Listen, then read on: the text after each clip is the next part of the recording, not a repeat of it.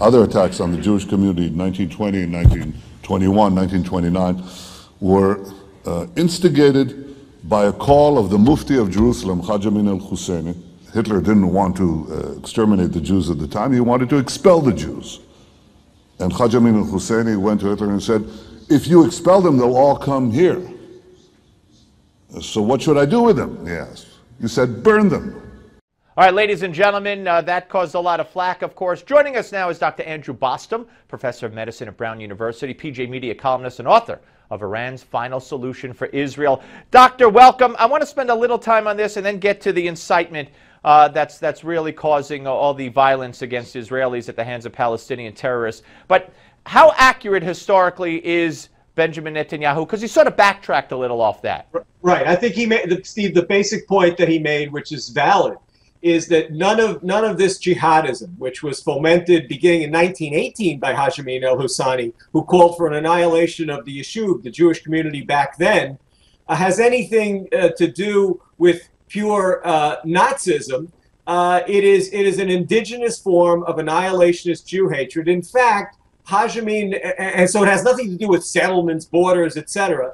In fact, Haj Amin al-Husseini formulated everything together in a fatwa in 1937, which I had translated for the first time into English. And basically, Steve, in a nutshell, it is the most virulently anti-Semitic themes from mainstream canonical Islam put into a condensed form, actually distributed, reproduced by the Nazis, and distributed to the Muslim legions that they were recruiting to join the SS in the Caucasus, in the Balkans. All right, so that fits in, though. That does lay the groundwork for where we are today. Because where we are today, what we have seen this morph into, again, because it's not the first time, the Palestinian Authority, forget Hamas, we know about Hamas, the Palestinian Authority, Fatah, they've turned this into, it's not about land anymore, it's not really about, this or that or disagreements on settlements.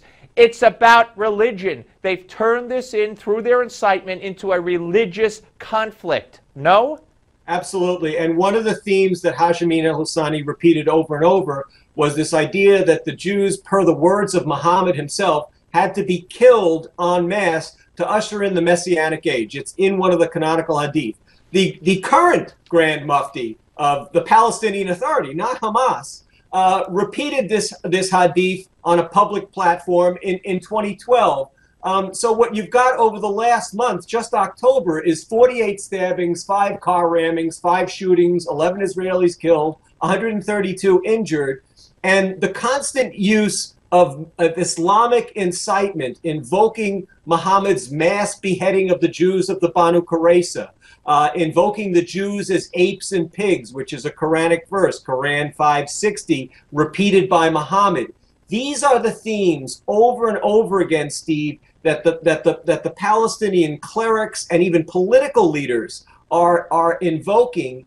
And even Netanyahu, despite his clarity on certain things, will just talk in vague terms about incitement. He doesn't really want to touch the canonical Islamic basis of this, and I think it's to the public detriment, because it may make the problem seem intractable, but it is what it is, Steve. Yeah, no, I couldn't agree more. And the United Nations, correct me if I'm wrong, they recently renamed the plaza, the Wailing Wall Plaza, after the horse of Muhammad. You know anything about that?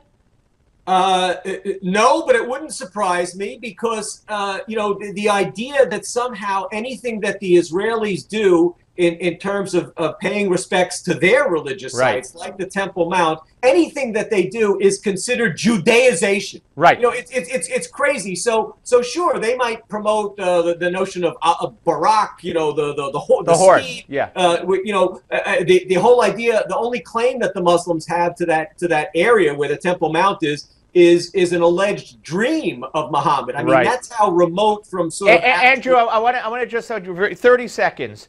Is there any way to blunt the incitement without the Palestinian Authority stopping the incitement?